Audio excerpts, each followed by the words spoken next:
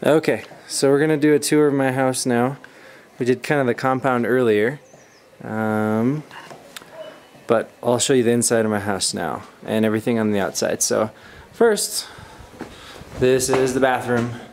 The little one's the toilet, big one's the shower. So it's relatively clean compared to some of the other toilets I've seen in country. But it's just a simple building. There's no light in here, fortunately. But yeah.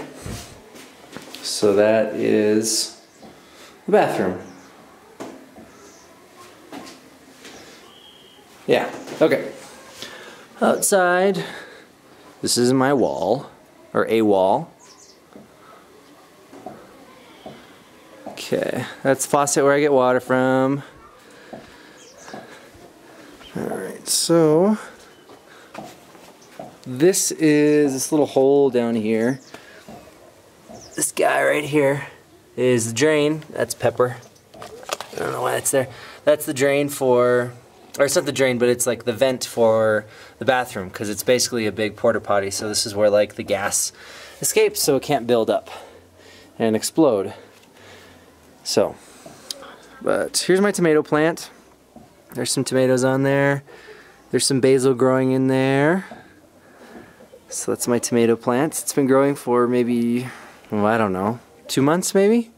2.5 months? Here's another tomato plant that I'm trying to start. This is the tomato right here. All these other ones are rosemary I'm trying to grow. Alright. This is my sink. It's just a jerry can with a spout. And then there is the water where it collects, and then I just dump it down the little hole that I just showed you. So this is my chicken house, and there's my little chicken feeder down there. It's full of corn. I have a little water dish, that little green thing there. And inside we have a rooster and a big female. And this big female right here just has been laying eggs for the past week, and for the past 3 days he has been fertilizing them. So we'll have some more little chickens in maybe, I think it's 20 days it takes for them to hatch. But yeah, so there's spots for 4 chickens. She usually lays them in that little spot right there, but this is all just hay down here.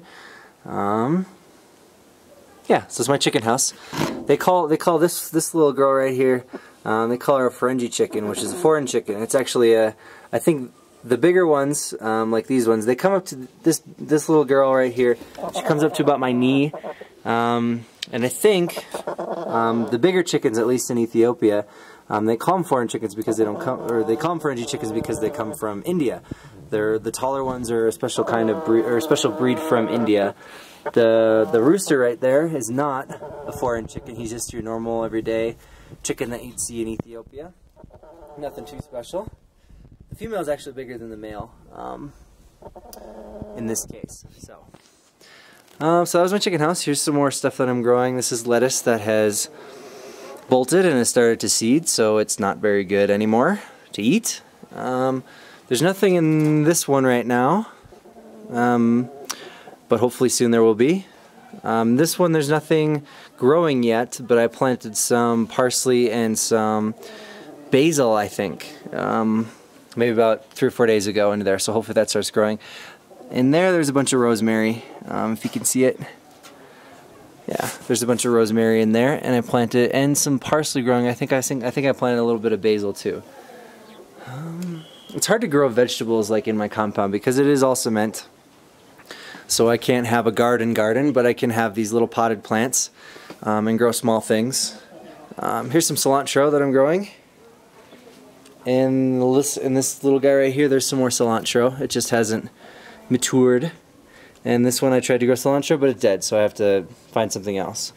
I did try and grow a couple things in these little pots, these little paint cans here, but nothing grew. I tried to grow a cucumber and some more rosemary, but it didn't take, so we'll have to see what else I can grow. This is my compost in here. Don't really use it all that much, but you can bring it over to Catherine's house. What's Chicken he's doing? I don't know what she's doing. Alright, so over here is just kind of a bunch of crap that I have. And here I have hay for my chicken house. In this blue container down here I have charcoal for cooking. I have my grill grate back in the corner here. I don't know if you can see that. My grill grate, a bucket, and this big metal thing is the bottom to a 55-gallon drum, and it is used as a wash bucket, like for washing clothes, a wash basin. Yeah. There's my little wind chime I made out of bamboo. It's not very windy right now, but it does make noise. Here's some more wash buckets. I have 3 of them for washing clothes and dishes and things like that.